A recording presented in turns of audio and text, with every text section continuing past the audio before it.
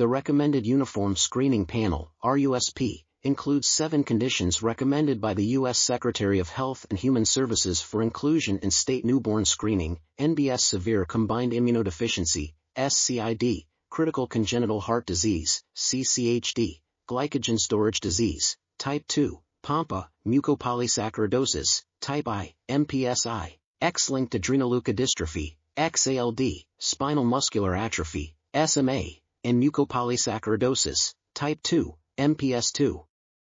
The adoption of SCID and CCHD newborn screening by programs in all 50 states and 3 territories, Washington, D.C., Guam, and Puerto Rico, took approximately 8 and 6 years, respectively.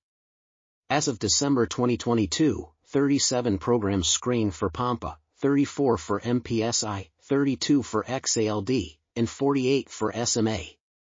The rate of implementation based on the average additional number of NBS programs per year was fastest for SMA. This article was authored by Sikha, Singh, Jelili, Ojodu, Alex or Kemper, and others. We are RTCLTV, links in the description below.